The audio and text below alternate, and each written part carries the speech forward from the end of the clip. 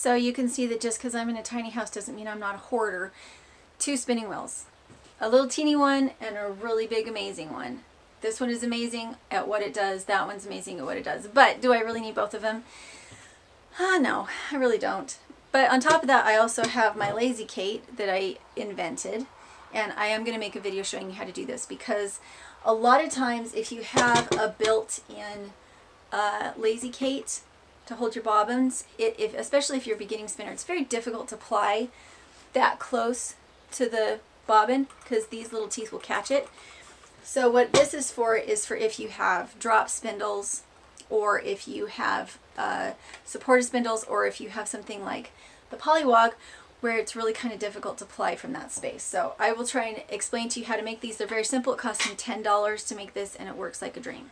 So I prefer when I'm plying to have a Lazy Kate that sits on the floor. This is a great place to store bobbins, and I'm not unhappy that it's there, but for all intents and purposes, having a Lazy Kate on the floor is great. So what this is this is just probably a 12-inch by 18-inch piece of wood. And what I did, I'll take all this out so it's not confusing.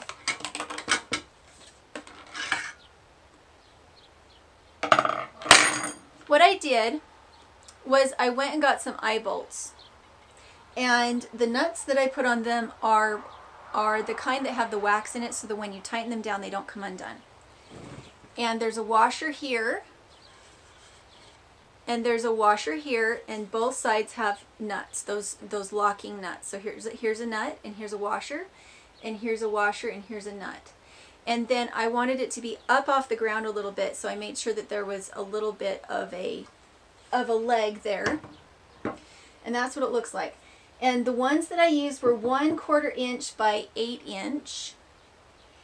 And let's see if I could, it's an eye bolt with nuts. And let's see if it has any other instructions. But it's 1/4 inch, so the shaft here is 1/4 inch. And then it's 8 inches long from the top of the eye bolt to the bottom.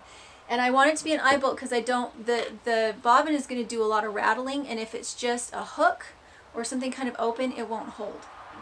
So you can use a dowel to do this as long as it's small enough. It needs to be less than 1/4 inch, otherwise it won't fit through the eye.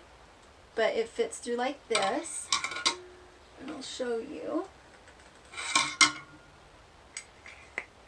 So, goes in like this,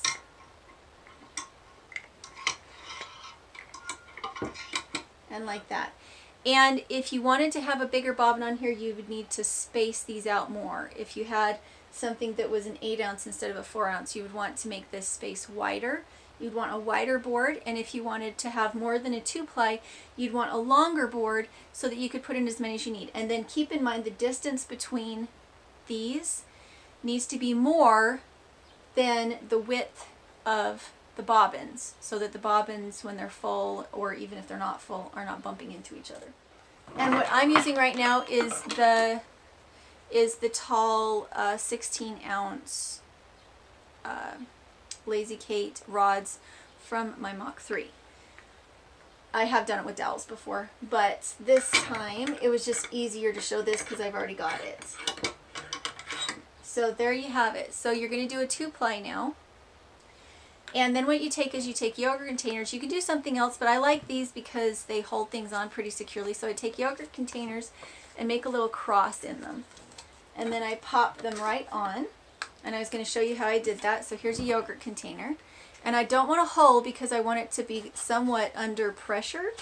So I pop there, and then I pop there, and now there's a little X on the back that just holds that on really nice and snug.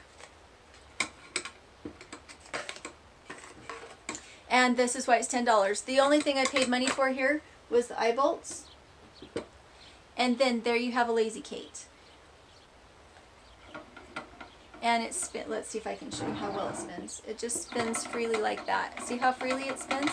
So when you're plying and you need to be able to take off 2 pieces like this, you just set this whole thing down on the floor, and then you just draw it out and you ply in the opposite direction, And if you didn't have these pieces here, these little yogurt container lids, it wouldn't work because it would wobble too much and the ends would come off. So